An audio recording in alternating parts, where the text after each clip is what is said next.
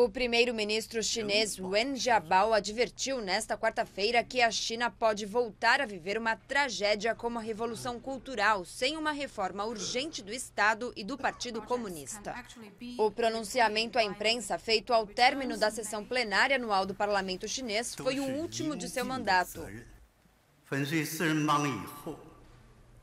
Após a repressão do Bando dos Quatro, nosso partido aprovou a resolução de vários assuntos históricos e tomou a importante decisão de realizar reformas e abrir a China.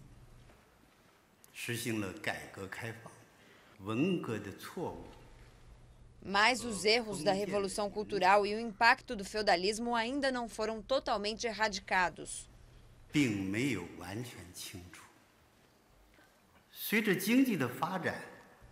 À medida que nossa economia se desenvolve, novos problemas como a desigualdade de renda, falta de credibilidade e corrupção começaram a surgir.